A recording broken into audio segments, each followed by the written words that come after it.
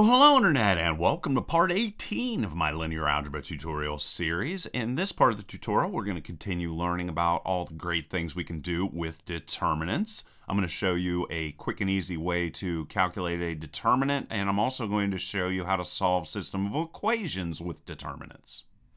And I have a lot to do, so let's get into it. Okay, so the very first thing I want to talk about is the Rule of Sarrus. So let's say we have a matrix of this form, which is a 3 by 3 matrix. Well, we can find the determinant for any 3 by 3 matrix by augmenting the matrix with the first two columns. So we're just going to put 4 and 5, negative 2 and 6, 1 and 4, right, like that. And now what we'll be able to do is sum these diagonals right here, the product of those diagonals, and then we are going to get these diagonals that are right here and subtract them from the previous sum. And that is going to give us a real quick way to calculate a determinant for 3 by 3 matrices.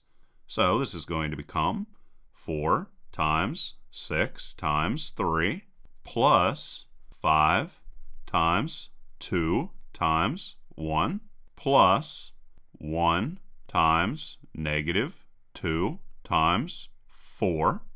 And then we're going to say minus 5 times negative 2 times 3 minus 4 times 2 times 4 minus 1 times 6 times 1.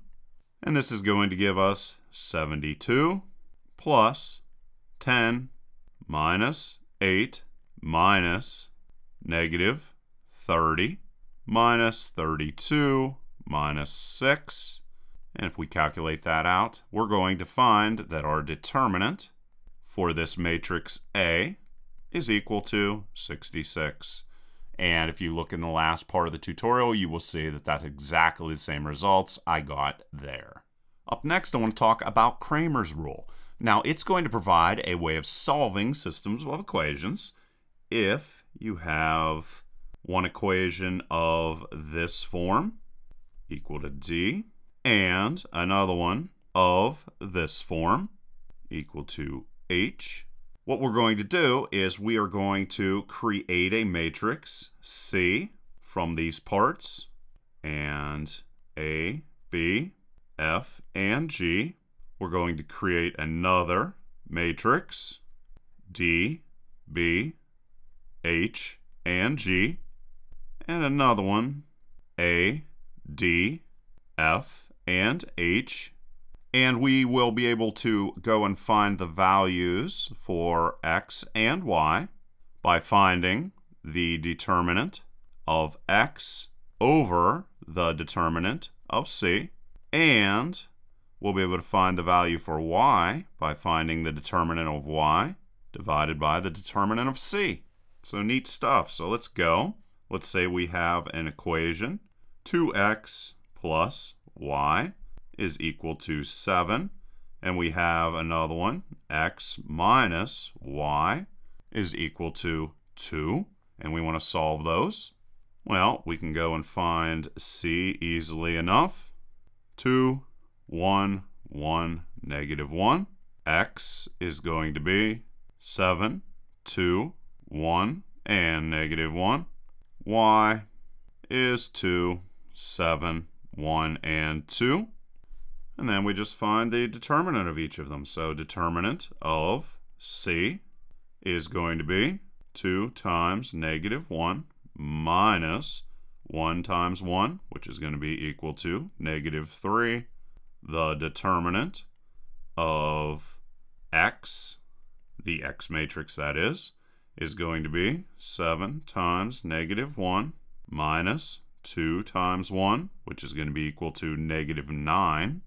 And the determinant for the Y matrix is going to be equal to 2 times 2 minus 7 times 1, which was equal to negative 3 as well. Now what I can do to find the values for x and y is just come in and get -9 over -3. And the value for y is going to be -3 over -3. And if we work that out, we will see the value for x is 3 and the value for y is 1.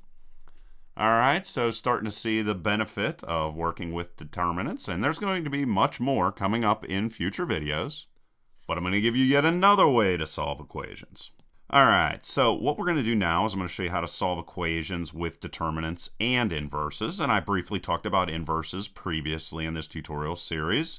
The symbol for a matrix A looks like that. And what we're going to be able to do is solve systems of equations with these inverse matrices along with a little help from a determinant.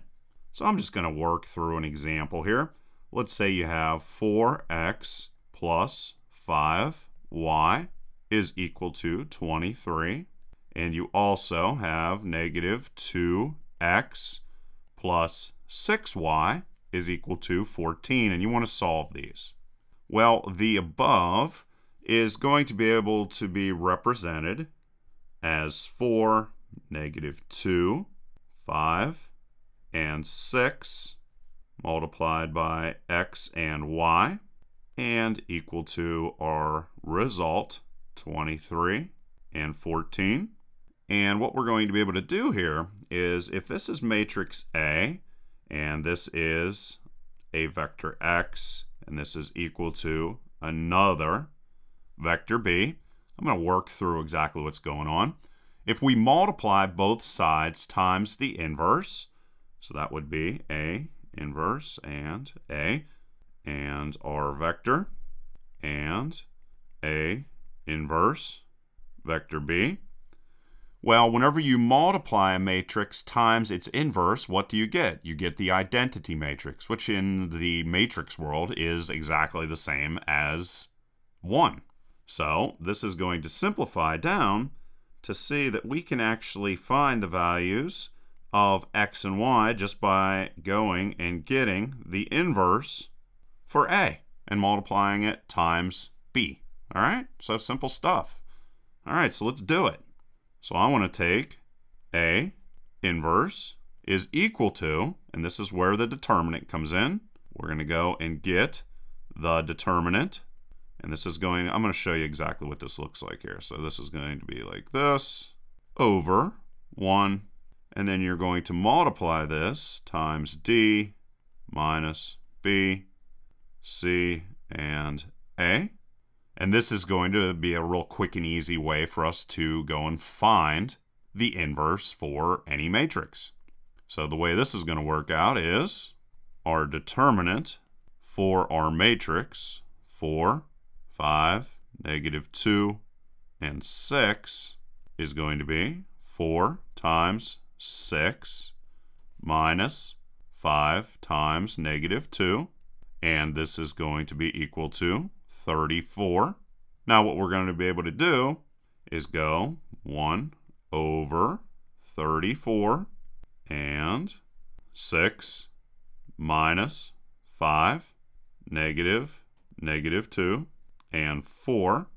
And if we multiply this scalar, we're going to end up getting 3 over 17, 1 over 17, -5 over 34, and 2 over 17.